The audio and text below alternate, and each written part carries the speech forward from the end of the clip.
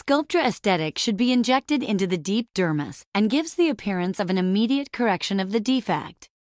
Massage is an important part of post-treatment care. Massage at the injection site will allow for a more even distribution of PLLA.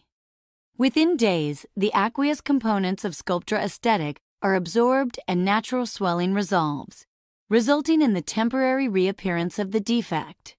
But microparticles of PLLA, the main component of Sculptra Aesthetic, begin working within the deep dermis to replace lost collagen and reinforce skin structure.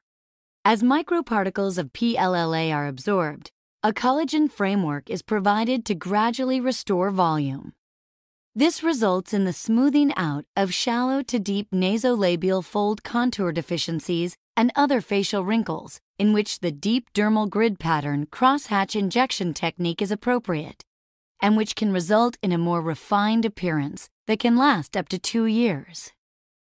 In time, it is theorized that an increase in collagen deposition occurs, correcting structural deficiencies caused by collagen loss and fat atrophy.